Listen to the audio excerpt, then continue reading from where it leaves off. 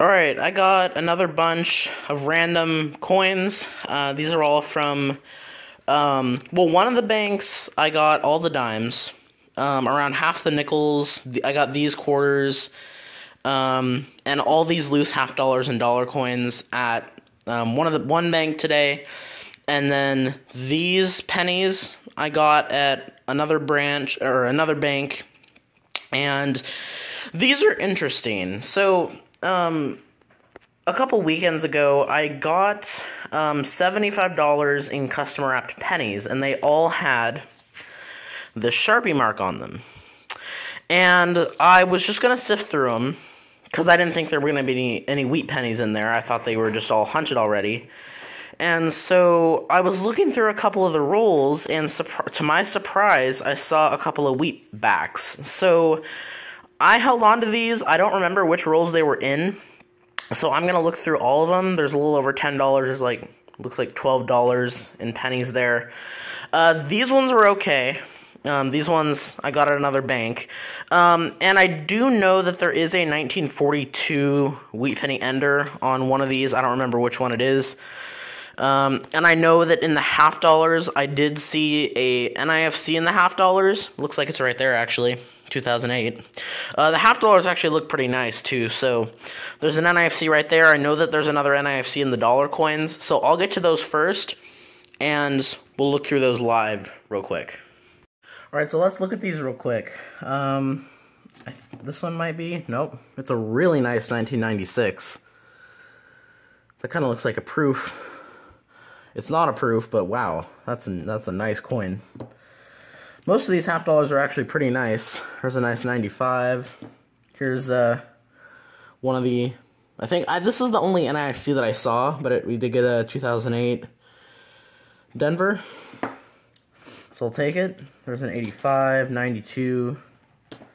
There's a 2000. I don't know, I might keep that 1996. It really does look proof-like. There's a nice 1990. 2001, 92, and 84. 84 is in good shape, too. I'll check a couple of those against my book. And then I'm trying to find out, I think it's this one? Yeah, it's this one. This is an NIFC. I saw this as I was getting them. Treaty of the Delawares. It is a 2013 Philadelphia Position B. And if you don't know what that means, it's how that which way the edge lettering is facing to the coin. So if the edge lettering is upside down to the portrait of, if it's either, or the portrait to Sacagawea, if it's upside down, it's position B, and if it's facing that way, it's position A. So, position B, 2013. This is a cool NIFC. I already have this one, but I'll take it. That's a pretty cool little score in the loose dollars. I don't see anything else in here. Got a couple 79s. That one's a Denver. No wide rims today. I have found a few of the wide rims, actually, but nothing. Oh, is this one? No, 2000. All right, that should be it for the dollar coins. Let's actually do the pennies next. And even though I know I saw a couple of wheat pennies in there, I'm still gonna rip through them pretty quick because I don't expect a ton. So let's get started. All right, well, here's one of the ones I saw, and it's an oldie. 1936, San Francisco. It's in beat up shape, but that's an oldie. I'll take it. Let's keep going. Alright, I'm going to open this last roll of these marked pennies live because I know that this one has the other wheat pennies in it. I've gone through all the other rolls, and it's not in there, so it must be in here. Yep, right here. 1951. I think that's an S. Yep, 1951 S. Alright, that's Wheatie number 2. Now we're moving on to some more normal rolls. Alright, I'm on the second of these rolls, and I see a wheat penny right here. 1956 Philadelphia. Alright, I don't see anything else in here, so we'll keep going. Alright, very next roll, we got another one. It could be older. Not really, but we have a 1946 out of San Francisco. Alright, these rolls have been doing good so far. Let's keep going. Alright, we got our first 2 foreign coins. In the back of this roll, I saw 2 Canadian pennies. This one, 1973. And then this one, looks like a newer one, 1998. Alright, let's keep going. Alright, so I got to the ender. And I don't know if you can see, but it's a 1942. Couldn't get it out. Alright. There we go. Second oldest of the hunt so far. Let's just dump this out. I don't see any more. But we'll keep going. Alright, I got another foreign. I got 3 rolls left. 1980. Alright, let's keep going. Alright, I'm on the second to last roll, and I see another Wheatie. Right here. Another 56, this time out of Denver. Alright, we got 1 more roll left, let's keep going.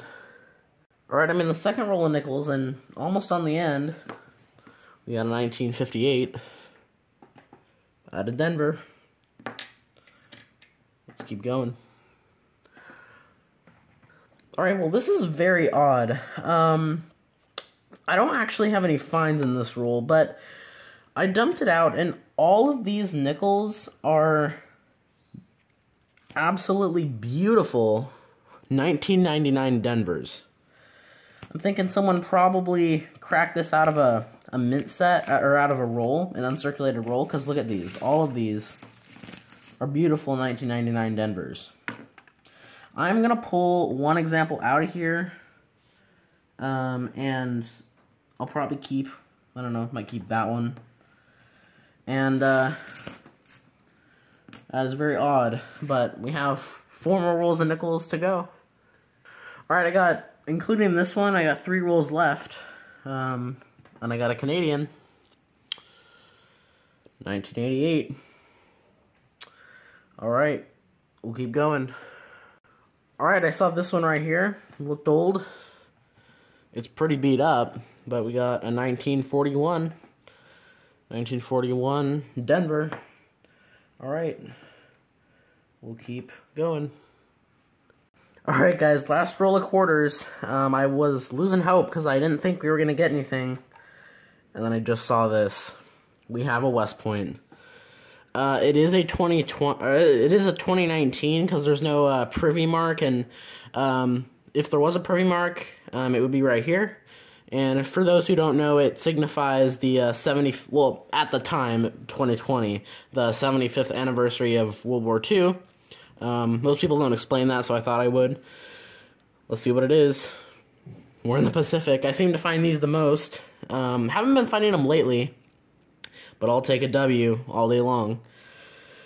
Alright, I did not think we would get anything in the quarters, but that is an awesome find, so I'll get you guys a recap in a minute. Alright, so we finished hunting all those rolls, and this was a good hunt. We didn't get any silver, but we got some good stuff, and everything produced something except for the dimes. We got skunked once again on the dimes. But this was a good hunt. I didn't expect it to be as good as it was, mainly because we had like so little quarters. We didn't have many dimes to look at, not too many nickels. So starting at the bottom, we got the, for the pennies, we got 3 foreigns here. All 3 were Canadian. 2 of them are copper. The 73 and 80 are copper, and then the 1998 is not copper. I think it's either steel or zinc. And then for the Wheaties, we got 5. 2 out of these rolls, which I knew about. We had the Ender, which I knew about. But we got a 56 Philly, a 56 Denver, a 51, which I think is an S. It has some stuff on it right where the mint mark would be, but I think it's an S, I'm pretty sure. We got a 46 that is a San Francisco. We got the Ender, which was a 42 Philly. And our oldest wheat penny which was a 1936 San Francisco. It's kind of hard to see the mint mark, but I don't know if I can get it so you guys can see it. But 36S. So that's our oldest wheat penny that we got of the rolls. And as far as the quarters go, we did get one find, which is an awesome find. We got a 2019 West Point, not in the best condition, but I mean, you know, it doesn't really matter. This is a $10 coin. I actually thought it had a privy mark because there were some scratches where it would be, but I'll take this. This is my fourth or fifth one of the year. So I'll take that all day. That's an awesome find. We got that one NIFC from the dollar coins, Treaty of the Delawares. Right there. That's a really cool design as well. And then the one NIFC from the half dollars, 2008 Denver. So awesome hunt. I'll take it. Thank you guys so much for watching, and I'll catch you in the next video.